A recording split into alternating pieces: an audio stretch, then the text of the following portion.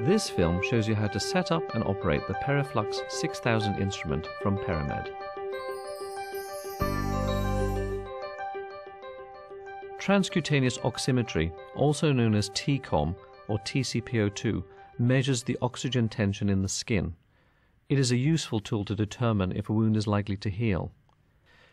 In this video, we show you step by step how to achieve a complete clinical investigation of the wound healing capacity using the PeriFlux 6000.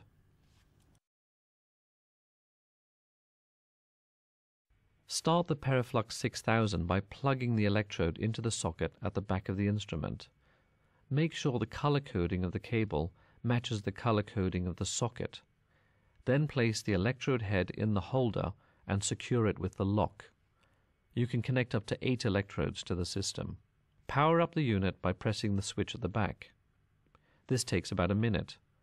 You'll have the option to connect a keyboard, mouse and printer. When ready, the power indicators illuminate and a test tone sounds. It's now time to calibrate the instrument.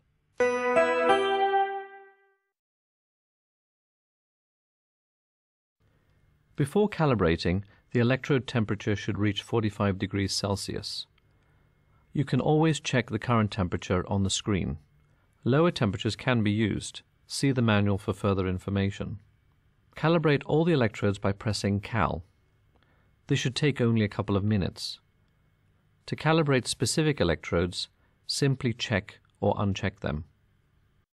You should perform a calibration before each monitoring period, when changing patients or changing sites, and every time an electrode is remembraned. Calibration OK indicates that the electrode is now ready to be placed on the patient. For calibration when using mono and multiplace hyperbaric chambers, refer to the manual for details.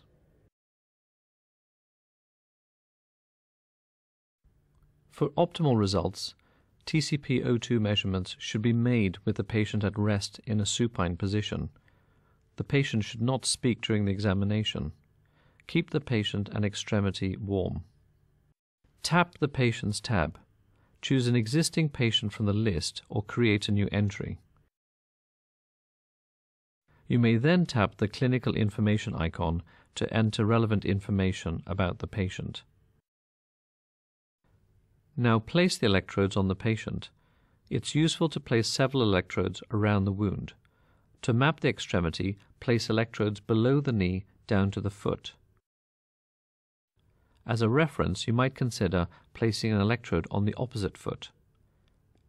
When placing electrodes, try to avoid bony prominences, large superficial vessels, calloused skin, the plantar surface of the foot, and infected or inflamed areas close to the wound.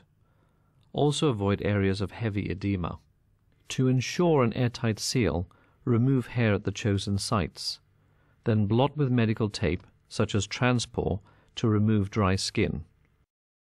Change and repeat until the tape appears clean. Finally, wipe with alcohol to make sure all creams and oils are removed. Next, attach the fixation rings to the skin, either TC550 or extra strength adhesive TC555.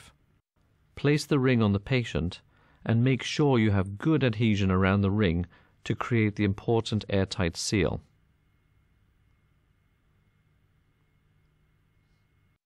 Add 3 to 5 drops of contact liquid. Insert the electrode head.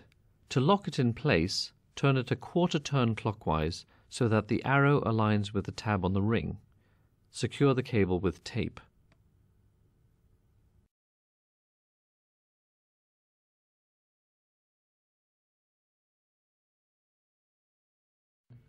For accurate data interpretation and follow-up measurements, it's important to document the electrode positions. Take a digital photo, connect the camera to the USB port, and tap the camera icon. You may zoom by clicking on the plus and minus symbols, or rotate the image with the arrow. Indicate the sites by tapping and dragging the target icon over each electrode. If you're not able to take a photo, select an illustration from the library.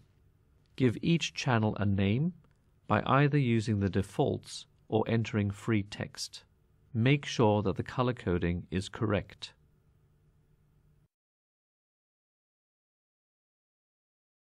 Tap back to the main tab. Click on Start and choose one of the tests designed for you by PeriMed. Then follow the step-by-step instructions. Remember that it takes 15 minutes to get a stable tcpO2 baseline value.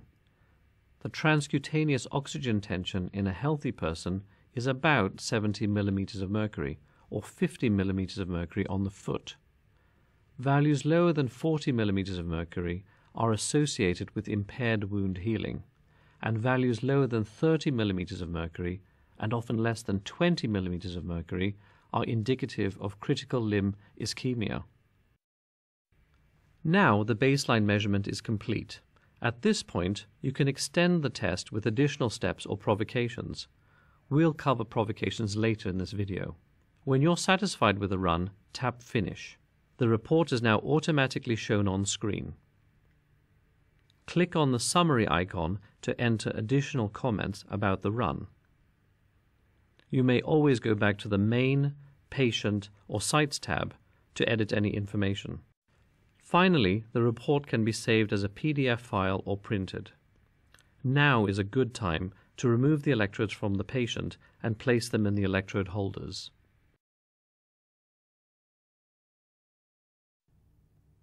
For correct clinical diagnosis, it's important to fully understand your tcpO2 results. Peripheral arterial disease or capillary impairment will both yield low tcpO2 values. However, so will cardiopulmonary disease, edema, infection, or inflammation. Here, we will describe the leg elevation test and the oxygen challenge provocations that will support the understanding of your tcpO2 results. The PeriFlux 6000 software will guide you step by step. The leg elevation test is a simple way to screen for macrovascular disease. It's usually done directly after the baseline measurement. Elevate the leg to a 30-degree angle, preferably using a wedge pillow, for 5 to 15 minutes. A drop of more than 10 millimeters of mercury, or more than 20% from baseline, indicates the possibility of macrovascular disease. Another test is the oxygen challenge.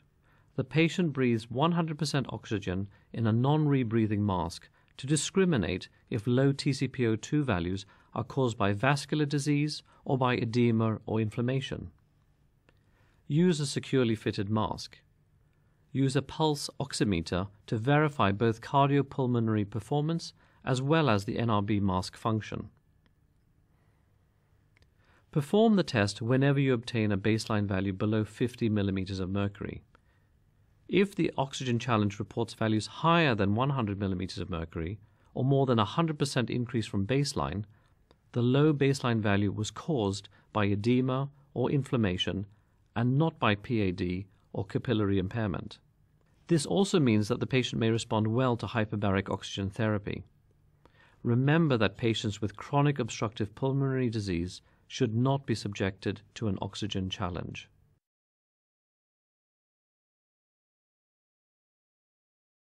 Now let's go through some basic maintenance and cleaning. Clean electrodes with a moist cloth, then move on to proper disinfection procedures. Avoid exposing the electrode cable to any product based on isopropanol, propyl alcohol, or alcohol, as prolonged exposure to these products may damage the electrode cable. Please refer to the manual for complete instructions on cleaning and maintenance. For longer storage, put several drops of contact liquid in the protective cap before placing the cap on the electrode.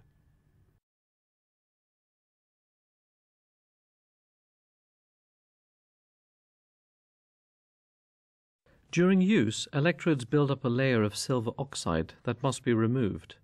This is easily done during remembraning, which should be carried out on a weekly basis. It's advisable to change the membrane after contact with infectious disease. First, remove the old O-rings using the O-ring removal tool. Next, take a piece of tape, touch the corner of the tape to the membrane surface and lift the membrane right off. Clean the electrode surface using the special cleaning paper in the membraning kit. Polish the surface thoroughly with the paper to remove tarnish. Fold another piece of cleaning paper and clean inside the groove around the electrode head.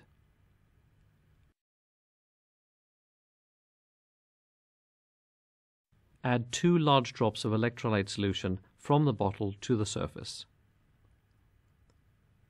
Move the tip of the bottle into the solution to get rid of air bubbles. Place the membrane unit on a flat surface. Turn the electrode and place it into the top of the membrane unit. Press the electrode firmly until you feel it snap into place. Remove the electrode and wipe off any surplus electrolyte with a soft tissue. Inspect the electrode to make sure that there are no air bubbles. Place the electrode in the electrode holder.